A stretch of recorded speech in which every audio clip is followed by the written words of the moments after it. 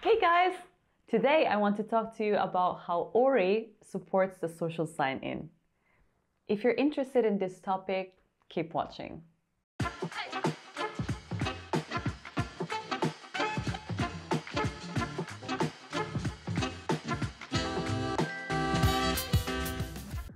Social sign-in offers a streamlined way for users to register through an existing social network provider without having to go through another tedious account creation process.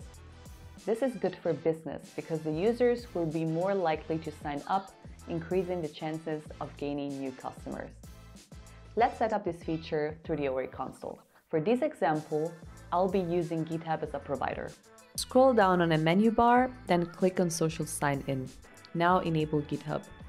From here, copy your redirect URI and paste it into your new auth application's callback URL on GitHub. After that, click on Register Application and copy your client ID. Paste the ID into the Ory console, then do the same with a newly generated client secret as shown. Here, you can copy the GitHub scopes that you will need for your application.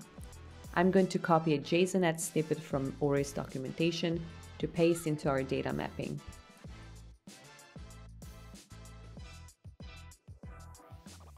Finally, just save your configuration.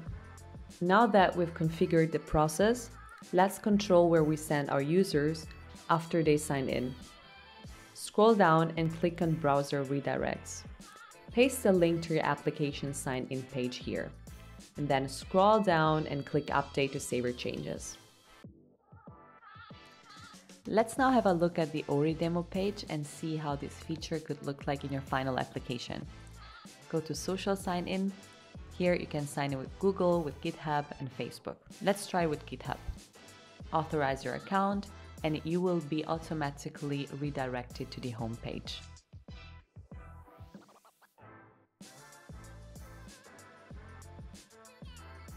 Wow, Ory supports a lot of providers. Google, Facebook, Microsoft, GitHub, Apple, GitLab, Spotify?